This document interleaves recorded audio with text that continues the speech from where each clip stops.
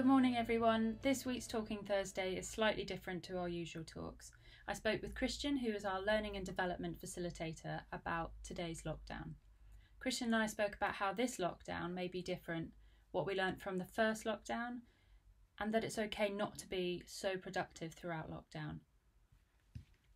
Hi Christian, how are you? Yeah, I'm good, thanks, Hannah. Really well. How about yourself? Yeah, I'm not bad, thank you.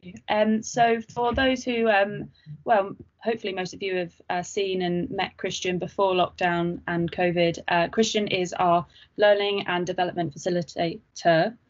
Christian, do you want to just give kind of a little overview for those who haven't met you yet or been in contact with you, kind of what you would do normally? Yeah, so obviously it's been a big change since pre-pandemic times. I joined in January and I work alongside Holly in the Learning and Development Department. So I help her with designing training programs and creating the content for the training programs. And then some of you will have met me when I came out and delivered our customer service training at the beginning of the year. And we've got a sort of a whole other range of training programs that we offer, and I help with organising and creating content and delivering them, which has been a challenge of late, but I'm hoping that I'll be back to coming out and meeting everybody and showing my face again soon. So as I mentioned earlier, Christian and myself, we're going to talk about this second lockdown a bit more. Just we're going to have a chat about it like it's normal, because unfortunately at this time it is almost normal for us. So Christian, how do you think this lockdown will be different for us this time? So I think it's really great that you kind of started it by saying it's normal for us, because I think that's a really big part of it. So for a number of us, it has the potential to be sort of a largely similar experience, which I can understand is a bit of a worry. So speaking from a personal perspective, previously I was living with my parents. And now I've moved out. I live on my own in a single bed flat, and I have less access to like a garden space or an outside area. So I do have some sort of real concerns going into this lockdown because it's different than it was last time. You can see that I'm doing Movember, although I have cheated slightly because it would be ridiculous for me to grow this out in 3 days. And so I think it's important, kind of on that topic, and if I could be a little bit selfish, to think about men's mental health, but I guess it's kind of relevant to everyone as well, is I think I'm really happy to admit that I'm a little bit scared about how this is going to roll out. And not in a sort of like paralyzed and really fearful way, but I think a healthy amount of apprehension around, there's another lockdown going on. So kind of a starting point from us, but like you said, it's unfortunately normal for us now. So if we think about it in a kind of optimistic way, the biggest advantage that we have is that we know what a lockdown is, and we've kind of done a lockdown before. And I think, a lot of the big questions have been answered. So the first thing to think about is, at time of recording, it's 4 weeks. Whereas last time it was just like, we're going to be on lockdown, and we all sort of sat around and went, till when? And they went, till whenever, until the R number's down. Whereas now we kind of have been told 2nd of December. And so I think often try to think about it as, how do you eat an elephant? And the answer is, well, one bite at a time. So 4 weeks, break it down into 1 week, and it becomes a little bit less daunting.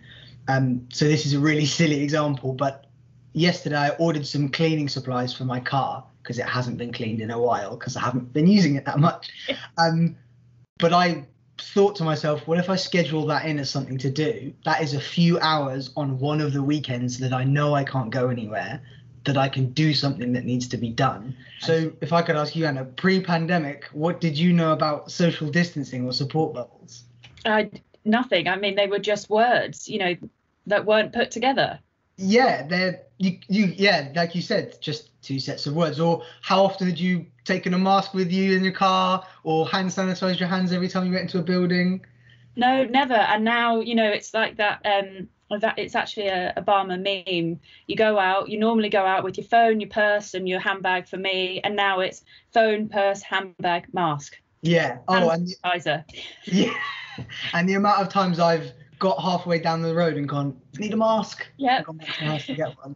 But you're so right that those things have become part of what we do. And so actually, I think if we cast our minds back to March and you think, you know, there's this huge global event that was going on. I was kind of glued to the news every night, waiting for the news brief. What's the rules today? What's the changes? What's the this? It was a long-term event that kind of, certainly from my experience, I've never seen something dominate the news this much, you know, for this length of time. But as we said, we know what all those things are now. We kind of loosely know what the rules are. And so there's I think a really good way to look at it is, well, we've come so far since the last lockdown that actually this one will be easier and more manageable for us because we kind of have done it before. It's a little bit of old hat. So I think that's certainly the way I'm trying to look at it. And thinking about it, as I said, because of the time period as well, I think this is the only way for us to kind of move forward with it, I guess. When we went into lockdown in March, it was coming into spring, it was coming into summer, and really selfishly, I'm so lucky and I was so grateful. I was able to spend time in the garden in the evenings or at the weekends, but this time it's going to be in the winter. And again, I'm very lucky and I know how lucky I am and I'm really grateful to still have that garden, but it's going to be dark, it's going to be cold, it's going to probably rain because it's the UK. But so how do you feel about that, the fact that it's going to be winter this time? I totally understand where it comes from, and it's a little bit like, you know, to use a slightly outdated reference, it's a little bit like a Game of Thrones episode in the news where everyone's like, it's winter's coming, what are we going to do? And I'm a big winter fan on a personal level. People think I'm a little bit strange for that, but I like the winter. So I kind of wanted to fight winter's corner a little bit and think about it in a positive way, because like you said, they're being less light, and I mean, not only was it nice weather during lockdown, it was really nice weather, like unreasonably nice for the UK, but I think there are some ways that we could sort of think about the winter and go. The first one I think that's really important to kind of think about is it is going to be winter, but that is a positive if we're then going to be indoors, because I don't want to be outdoors when it's cold and rainy. I don't want to be out there in the horrible conditions or when it's windy, or so you can kind of enjoy the comfort of being inside more. And if you think about, we were chatting a little bit about this before, like going to your car on a winter morning and how sort of grueling that can be, but there's a kind of a bit of a positive of going, actually I can just look at my car out my window and go, I'm nice and warm in my house. So I think that's a really good side of it as well. I did that this morning. I got up, I looked out the window, the temperatures dropped a little bit today, and there was this sort of really nice layer of frost on the grass, and the sunlight from the trees was really beautiful. And I thought, that's a really nice winter sort of vista or view, but I could enjoy it from the comfort of, I mean, I literally have a radiator in front of my window, so I could feel the heat from the radiator and really enjoy that. So I think that's a really big plus point. And like you said, if you're fortunate to have access to a garden space, or you're fortunate to have access to, you know, space to go out, we, not much like the last lockdown, we can leave. And so leaving and going out in the winter can also be good fun. I'll kind of sort of talk about that in a second, but so I think that's the first point to really think about. And the next one obviously is winter food. So one of the reasons I love winter is because I love winter food. I just think it's the best. And, you know, soups and stews and roast dinners, all that stuff's great. And, you know, there might be a case for a lot of that food is a lot nicer when you cook it as part of being at home. They're real home comforts, aren't they, and home cooked meals. So I'm sure that we have recipes that go out and we share them for sort of winter ideas, which, you know, you could try or think about doing as part of, you know, being on lockdown. But the main one for me about winter food is like desserts and cakes and things like that are just, you know, summer food's great, salads, fruit tarts and things like that, but it doesn't beat that kind of stodgy food that really sort of just sits well with you and makes you feel good inside. And then the other side to that is hot drinks as another example. So a nation of tea drinkers. One of my friends is obsessed with drinking tea. Like, he's got a whole cupboard in his house of all different types of tea. And I'm a big coffee drinker, and it's so much nicer in the winter. It kind of, sometimes in the summer, feel like I'm drinking coffee to survive because I need it to perk me up. But in the winter, when like you said, it's cold and you can sort of enjoy it for what it is. And the last point, a little bit that I've got today is winter clothes. So I think winter clothes are the best, and blankets and all that sort of soft, warm, kind of cuddly stuff that you get to do in the winter. That's just really, really great, and I really enjoy those sides of them. I think so. Those are some positive things to look at. If you kind of imagine, so I have a Scandinavian family.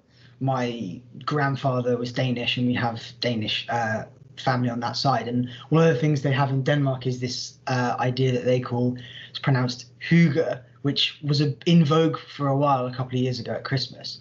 And it loosely translates to the idea of coziness in the winter. So as an example, I do quite a silly thing where you can see I have a television in the corner over there, because you get a lovely view of the inside of my house.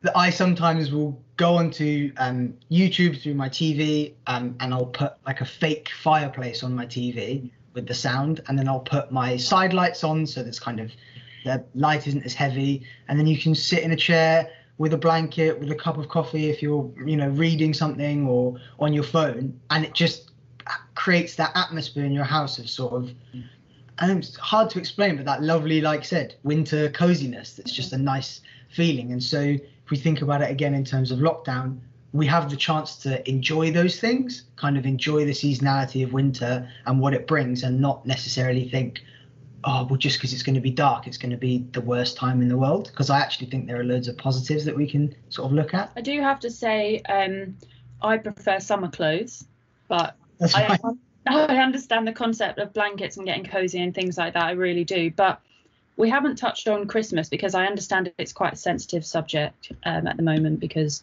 we just don't know where we're going to be. But I think one other point I would like to add to that is I love the winter because I'm able to put my Christmas tree up and, have that little bit of time with Andrew, and, we just get to put the Christmas tree up. And I love Christmas. I'm such a big kid when it comes to Christmas. So this actual lockdown gives me an excuse to put it up earlier. Yeah, no, you're so right, though. Like, part of that Christmas period is the build up and the kind of getting it all together. And I know there's, like you said, it's a difficult subject because people might be thinking, well, how are we going to do Christmas, or what am I going to do for my Christmas? And I think, as we talked about at the beginning, many people might have thought the same about their summer. I usually do this in the summer, or I usually go out and do this, or I get back out on my bike, or what am I going to do? And we will find new ways of making it enjoyable and doing it the way we want to do it. And like you said, if it's time out of a whole weekend, and also you might think, well, now that I am locked down and I'm not going anywhere and I'm not rushing around at a million miles an hour because of life, I can spend a full day, get some mulled wine in and kind of sit and decorate, as opposed to that kind of previous pre-pandemic life of, oh, well, I've got to decorate this weekend because it's Christmas, so let me just bang the decorations up in like 2 hours, and then it's Christmas and that's Christmas ticked off. I really like that thought of, especially putting Christmas decorations up early. Yeah, why not? So is there anything that you think we should remind ourselves of from the previous lockdown? Thinking about, like you said, we've come a long way and we've learnt so much, so it might be easy for us to kind of get maybe a little bit complacent about how it all works out. And I think the big one for me, and the big one for everyone, is making sure that we reach out to each other. Chatting with people and keeping in contact with people and not being able to see people, I think, is the biggest part of lockdown that people are worried about. And I know it's something I'm worried about, in terms of I don't have a huge swathe of people that I go and see generally, but I like to see my family, I like to see a few of my friends.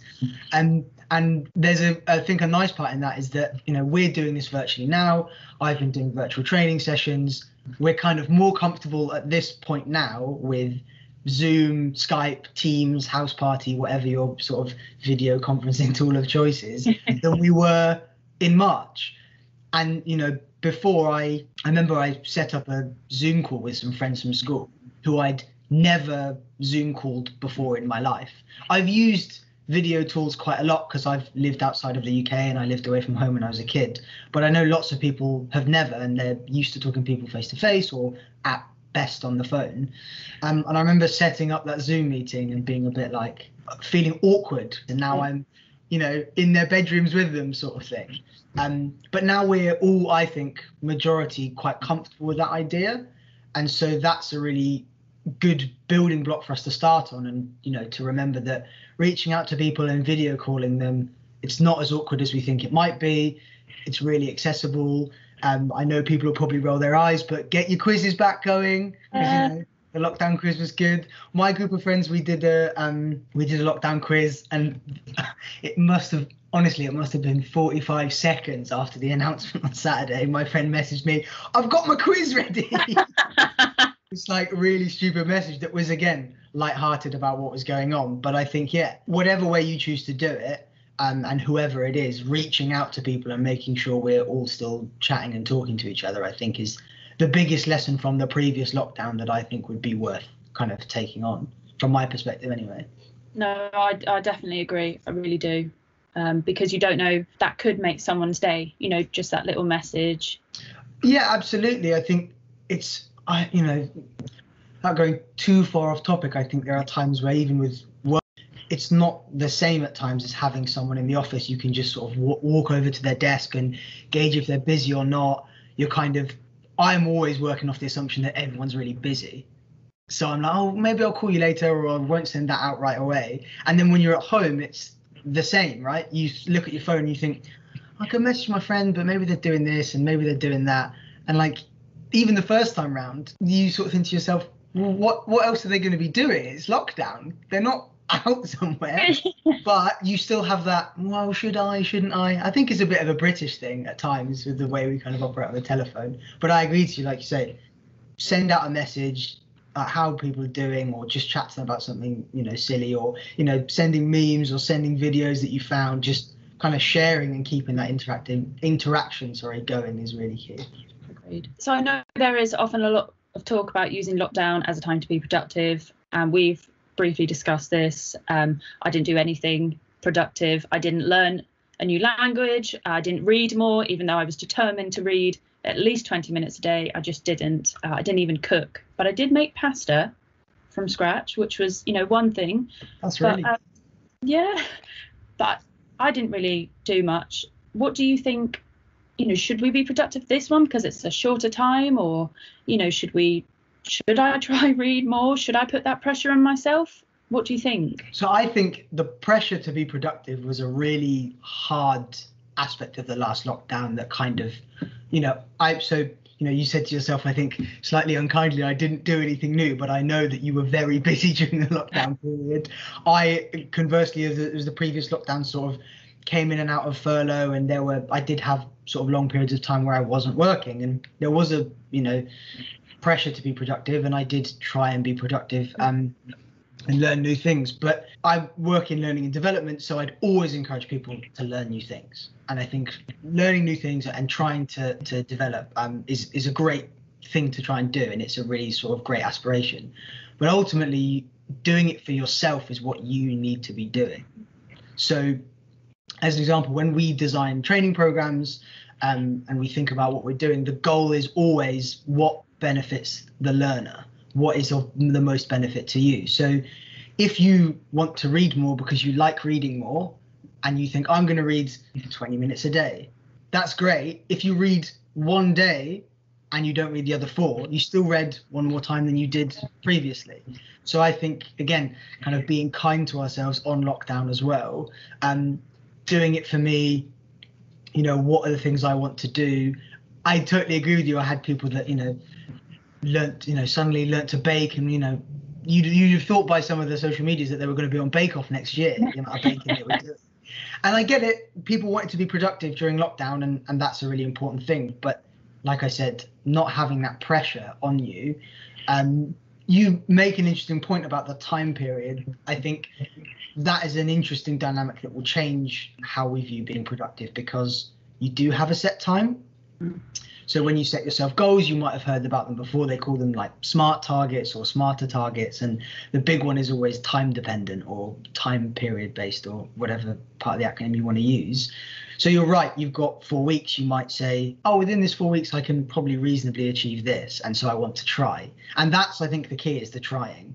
Whereas previously in the old lockdown, I remember having days where you'd get up and you'd go, well, there's this sort of endless more of time in front of me and I don't know when it's going to end. So it's very easy for me to go, oh, I'll do it tomorrow. Yeah. But it's also easy to never find the motivation to start because it seems like such a huge task. And so the other thing also, as you said, you get given so much time. I remember Holly saying about there being time to think. You have so much time to think that you go, or maybe I'll pick up the recorder again, or maybe I'll learn German, or like you said, I'll learn to make pasta. And it's kind of, you get all these grand ideas and like, I'm going to do all of them. And then you end up doing none of them because there's too many things to do. So like you said, if you pick one thing that you want to try and do, see if you can achieve it. But I think the most crucial point around being productive is if you don't choose to do anything, and you choose to take this time to process what's going on, or, you know, everybody's familial situations are different, so some people won't have the time. A singular way to do a lockdown. There is no, here's the guidebook for lockdown. I wish there was, because we'd make you one and send it out to everyone, but there isn't. So you've got to do what you enjoy, and you've got to do kind of what helps you deal with the scenario and kind of helps you manage what gets through. But ultimately, like you said, if you do nothing, it's fine. You're under no obligation from anyone to do anything, right? And I think that's the big takeaway is kind of do it for yourself, whatever it is. And if that's nothing, then cool. Well, thank you, Christian, for talking with me today. Myself and Christian will be talking again in 2 weeks' time, just to have a little kind of update between ourselves and see if there's any other tips and tricks that Christian might have for you all during this lockdown. So thank you to Christian who spoke with me today, and I just want to remind everyone to keep talking to one another, and although it feels like it right now, this won't last forever.